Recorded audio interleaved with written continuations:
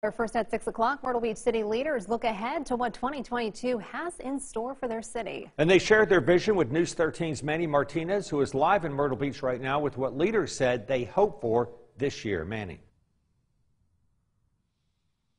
Bob and Megan, good evening. Both Mayor Brenda Bethune and City Council member Greg Smith are optimistic about the new year, adding that 2022 is the perfect time to get started on new key projects like increasing workforce housing options, as well as continuing to work on downtown revitalization, all while trying to make sure the city is fully staffed.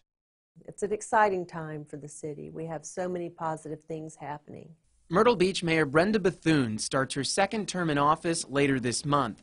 She says 2021 was a banner year for the city, with record tourism, serving as a springboard for 2022, where a focus will be sustaining that momentum. That in turn helps our businesses, it helps our residents.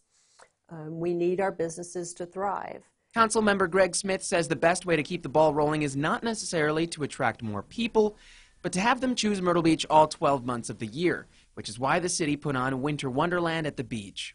We need to spread them out. You know, we're full during the summer. Let's add some people in the shoulder months and in the off season so we can spread it out to less of a roller coaster ride of business. In 2022, Bethune says her top priorities are continuing to build on what she and council have already started, so that come January 2023, we have some really great workforce housing projects underway. That's a huge need in this area.